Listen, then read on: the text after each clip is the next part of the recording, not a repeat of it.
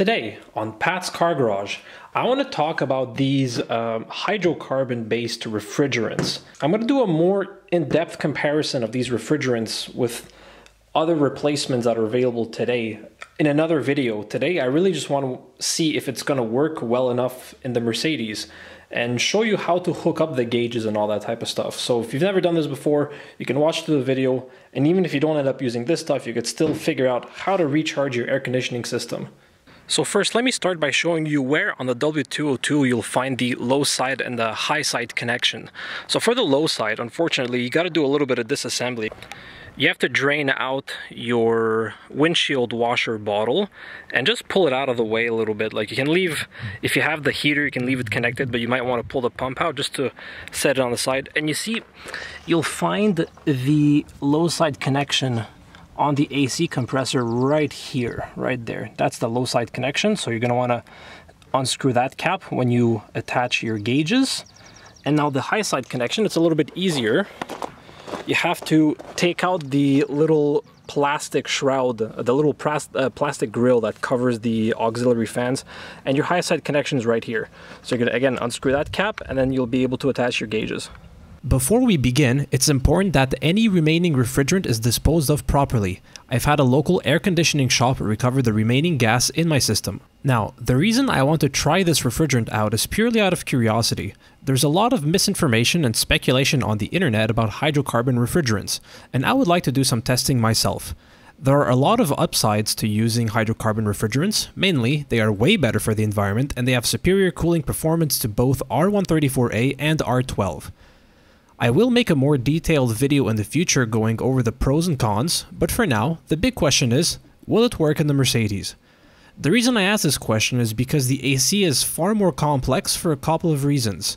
It uses an expansion valve to meter the refrigerant, and it has a variable displacement compressor, which varies its output based on low side pressure.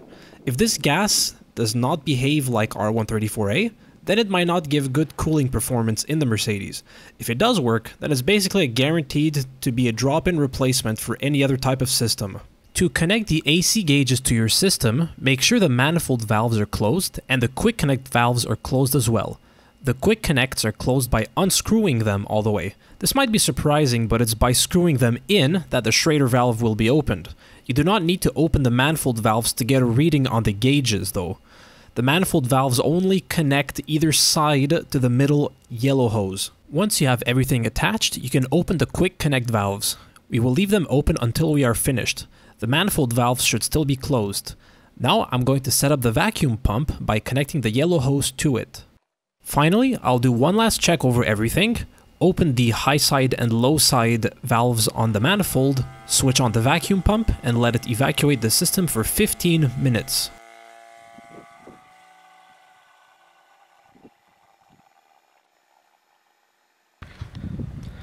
So I vacuumed for 15 minutes, and now after a couple of minutes waiting, the system is not losing any vacuum, which is a good sign. Now I'm going to let it vacuum for another 45 minutes to get absolutely everything out.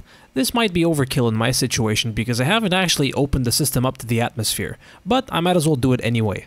If you open up your system, this step is crucial. You want to remove any moisture that may have entered the system. It's also important to replace the receiver dryer anytime you open the system as well. It's now time to close both manifold valves. The high side manifold valve will remain closed for the remainder of this process. It's crucial that you never open the high side while charging.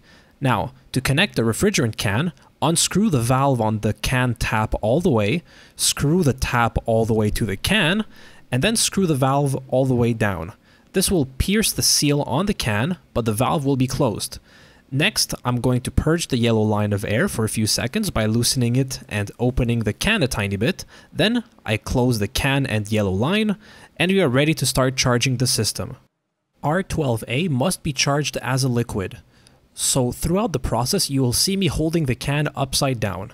The first step to charging it is simply to open the can and low side valve and let the refrigerant flow out of the can into the system. I set the can up on the hood to let it do that. You also have to wait 15 minutes for the refrigerant to boil off before starting the engine. A small note on the quantity. R12a requires 40% of the R134a charge weight, so for the W202 Mercedes, that works out to 340 grams. Since there is 170 grams per can, that works out to exactly 2 cans. Now, you don't get absolutely all the refrigerant out of the can, so technically I'd need a tiny bit more, but R12a performs just fine if it's slightly undercharged. So I won't worry about this for now. And on top of that, R12a quickly loses its performance if you overcharge, so keep that in mind. You just saw me spin the compressor by hand a few revolutions to make sure there is no liquid in the compressor. Now I'm going to start the car and crank the AC to the max, so maximum fan, low temperature, and recirculate on. With the compressor running, I just shake the can upside down until I can feel it's empty. Once it's done, I close both the manifold valve and the can valve. Unscrew the old can and thread on a new one. Make sure to reopen the can valve before screwing the can in all the way. I did a small mistake here in all my excitement doing this for the first time, and I forgot to purge the yellow hose again. I'm not terribly concerned though, it was an extremely dry day and I quickly changed the cans, so I'm not worried about any air that may have entered the system. Now you want to start pumping in the second can. The key here is to do it slowly because in a system with an expansion valve there is no accumulator, and the low side service port is right in the compressor inlet. So there is a small risk of liquid being sucked into the compressor, which is bad, but if you're careful and fill the refrigerant in slowly and in small bursts, you won't have a problem.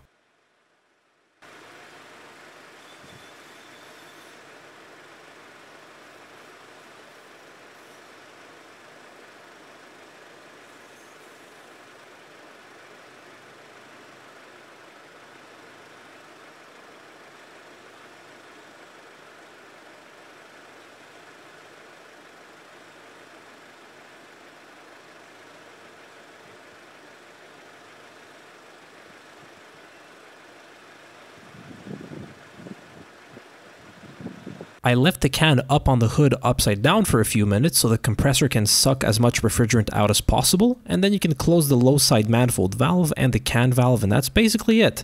Now we can see how well the system is cooling.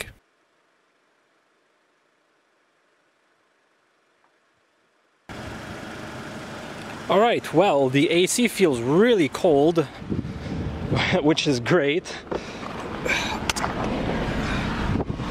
See, I've got it on low. Let's see what the reading is for the...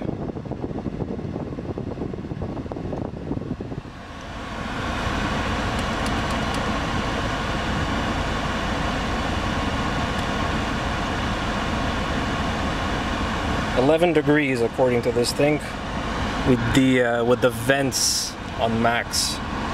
But I'm pretty sure the air inside the car was like at least 35 Celsius. Because I left the car closed in the sun on purpose. So damn, this is really good. As you could see in that first sensor readout, the temperature was indeed 35 Celsius inside the cabin. The air coming out of the vents was 11 degrees, and the impressive thing is that was at idle. Off camera, I revved the engine up to 2000 RPM and the temperature immediately dropped to 6 degrees. We had a heat wave a few days later. Outside temperature was about 32, and the AC had no problem again blowing air at 6 to 7 degrees with the fan maxed out. So I am very impressed with the cooling performance of this refrigerant. It's definitely a little bit better than R134a. To wrap up, close all the valves and disconnect the quick connect fittings and you should be set. Remember, I am testing this refrigerant out for now. I plan on doing an AC overhaul both on the Mercedes and the Jeep, so you will definitely have a few more videos on this series. I hope you enjoyed this video, and I hope you learned something new today. Be sure to stick around for a few more videos on air conditioning.